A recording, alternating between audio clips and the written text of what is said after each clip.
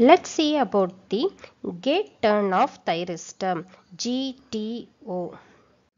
So first we should know why we want to study about gate turn off thyristor, because SCR has been used in almost most of the high power application.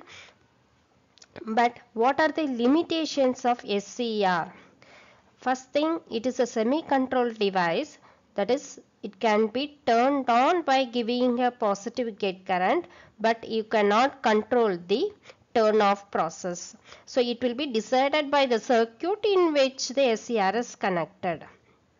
And if SCR is used in a DC circuit, you need a separate commutation circuit to turn off the SCR. So this is a huge task. So to overcome this limitation, GTO is used.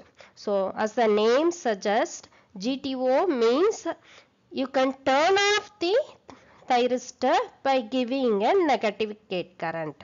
So that is called GTO, gate turn off thyristor. So it is a fully controlled device turned on by positive gate current and turned off by negative gate current. So if you see the symbol of GTO, it is similar to that of an SCR. So you have three terminals: anode, cathode and gate. So one difference is that gate has in SCR you have a single line. Here you have two lines to indicate that it accepts both positive current and negative current, or this can be represented in this way also.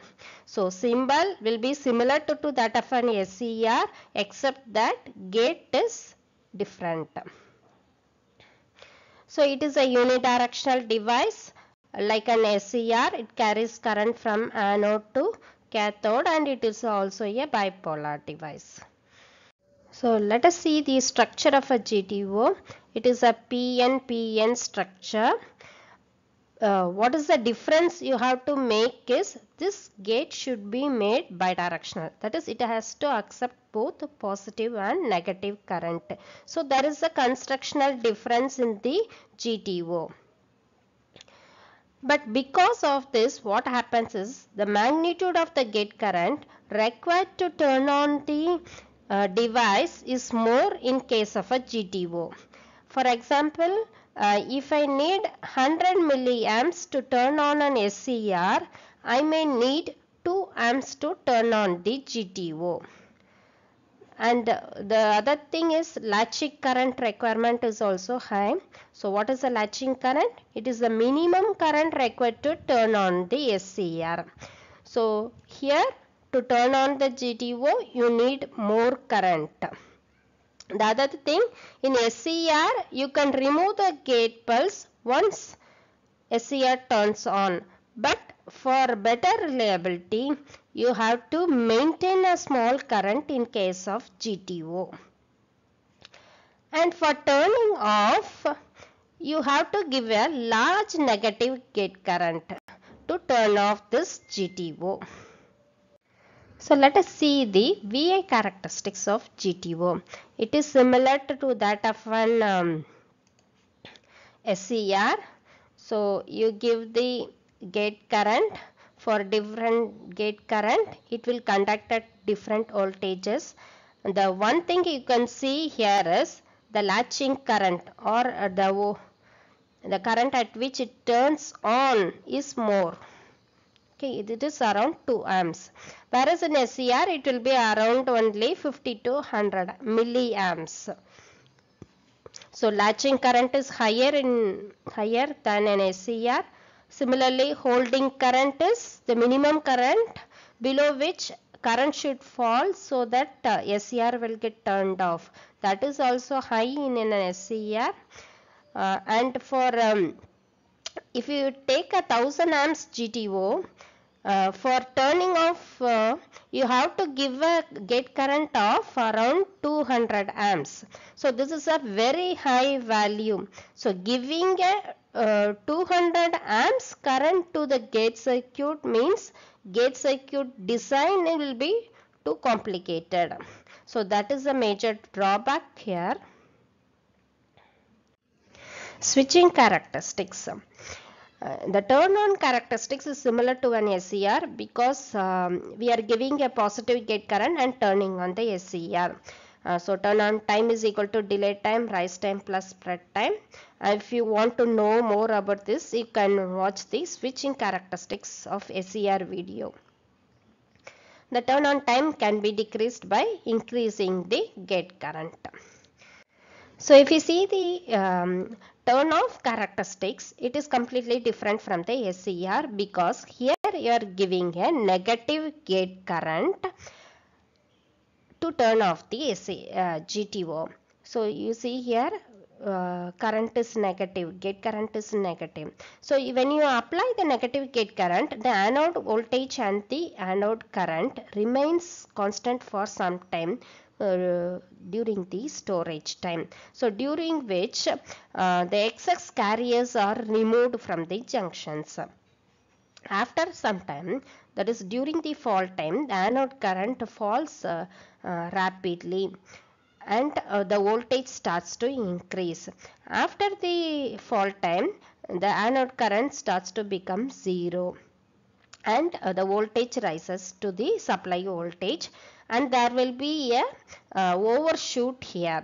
So this is because of the snubber values connected across the GTO. So snubber is used for dV by dt protection. So this snubber circuit we have already seen in thyristor protection video.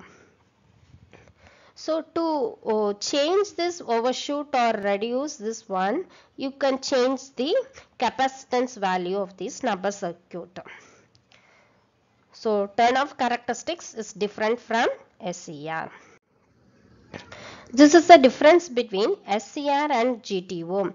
So the SCR can be turned on by positive gate pulse, and once turned on you can remove the gate pulse. But GTO is also turned on by positive gate pulse, but the magnitude of the gate current required is more. And one more thing, you have to maintain a small gate current for better reliability. And you cannot control the turn off process in an SCR, whereas you can turn off by giving a large negative current. But this increases the complexity in the gate drive circuit. And the latching current and holding current is usually small in case of an SCR, whereas in GTO it is a very high value. And the on-state voltage drop is less in SCR while it is high in a GTO. And SCRs are used only in low switching speed, whereas GTOs are comparatively have a higher switching speed, say 1 kilohertz. And this SCR has low efficiency because it needs commutation circuit to turn off, whereas GTO has low losses and higher efficiency. These are some of the differences between SCR and GTO. So let us see the applications. So GTO is used in high performance drive system, rolling mills, robotics, inverters, DC drives. And in most of the applications now, GTOs are replaced by IGBTs. So points to remember: GTO is a fully controlled device. Turn on and off are controlled by gate current. So it is a bipolar device. Magnitude of current required is more. Turn off by large negative current. And turn on characteristics same as SCR, but turn off characteristics is different. And it has a faster switching speed. So it is used in inverters and drives. So these are the references. And if you like the video, please do subscribe to our Read Electric Vehicle channel. Thank you.